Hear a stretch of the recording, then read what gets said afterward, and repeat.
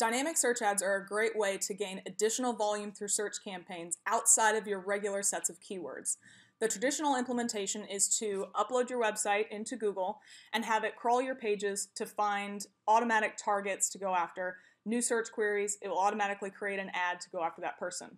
But what if you have some pages on your site that might not be a good fit for DSA? How can you control that?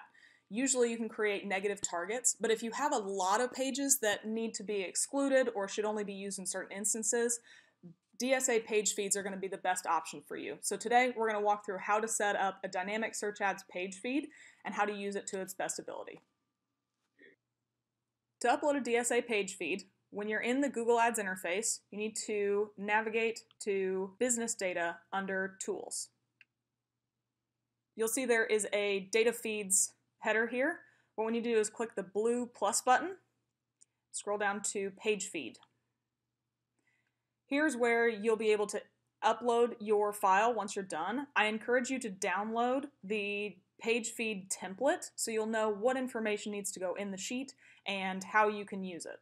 Let's take a look. Now that you're in the template, you can see that there are two columns for a DSA page feed. The first column, column A, is the page URL itself. This is where you'll upload all of the URLs that you have for your website that you want to use. I encourage you to start off by getting a sitemap to see what all URLs are actually eligible for DSA. Then you can start to weed out the ones that you want. Then you can see custom labels are in column B. Here's where you'll be able to set up labels, categorizations, different targeting options based on the URL in column A. There are also a couple of notes on formatting down here at the bottom to give you a little bit of insights, but let's look at a sample page feed that I set up just for today so we can talk through a couple different points. Here you can see that I have some sample URLs of the Paid Media Pros website in column A. These are not real URLs, don't try to go there. But each one of these shows you a different example of what the sitemap might look like. We've got the homepage, privacy policy, sitemap, and then some different YouTube video, LinkedIn video, and Google Ads video URLs. In column B, I have used the label to categorize whether I will or won't want to target them, as well as some different ways to segment the website itself that we can use later in targeting. So I just added homepage to the actual homepage. Privacy policy and sitemap aren't really a good place to send people from DSA campaigns. So I added a label that just says DSA exclude. You could easily just remove these lines of data if you want to and have them excluded from the page feed. But I like to leave them in here just so I know that they are included and specifically excluded from campaigns once I upload the page feed.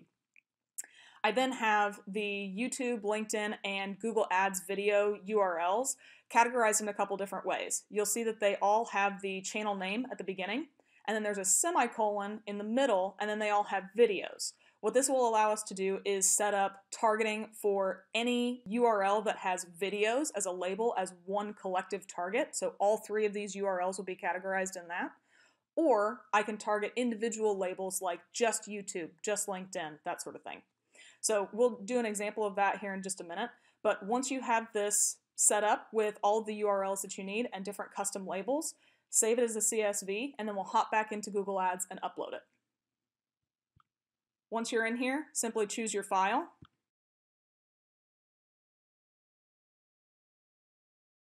Give it a name.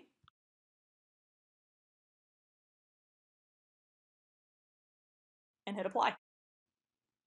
Now that we have our page feed uploaded, we want to make sure that our campaign will target the page feed and not the website itself. So in your DSA campaign that you want to use for this page feed, head over to the Settings tab and scroll down to the Dynamic Search Ads section.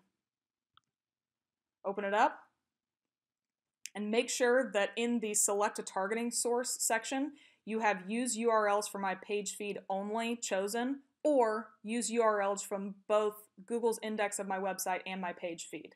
The default setting for DSA campaigns is to use Google's index of my website. If you don't change this, you won't be using your page feed because Google is not looking at it.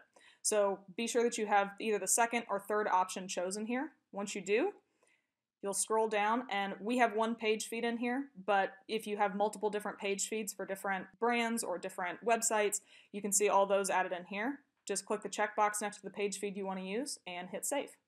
Now that we have page feeds chosen, we need to actually go set up our dynamic ads targets within our DSA campaign. So once you're in the ad group that you want to use, be in the dynamic ads target section of the interface, click create dynamic ads target.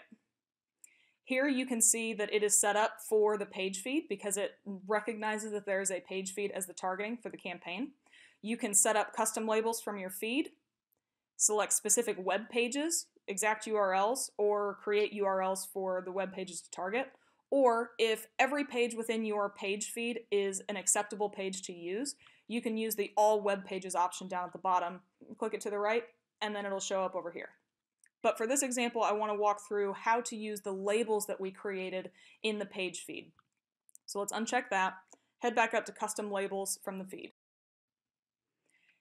Here, based on what you put in the page feed, you can start to target the individual labels. So we talked about the videos label as well as the individual channels. So let's say I only want to target the YouTube channel. We can easily just type in YouTube, click add, and it'll show up on the right. We can then set a custom bid for that individual label target, let's say $1. If we want to then have a catch-all to target all video pages within our page feed, we can also set up a second custom label target for just the videos label. Click add, and it'll show up here on the right again. In this example, maybe we want to have as just a catch-all, so we set up the bid to be lower than just the YouTube piece since that's really the focus that we want. So we can set that up as 50 cents instead. Once we're finished setting up any of our labels, all of our targeting, simply scroll down, hit save, and you'll see individual lines with the targeting that you set up here. So you can still adjust your bids, you can then pause or delete targeting, and you can then see the performance data based on the individual targets that you set, even if they're at different levels, different bids, all that good stuff. Page feeds might take a little bit of extra time to set up, but they have a lot of additional benefits.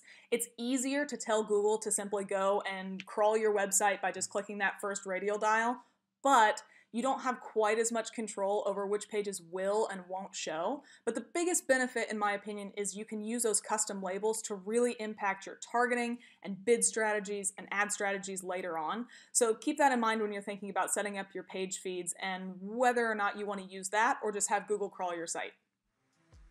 Thanks for watching our video. Make sure to subscribe to the Paid Media Pros channel to see more videos.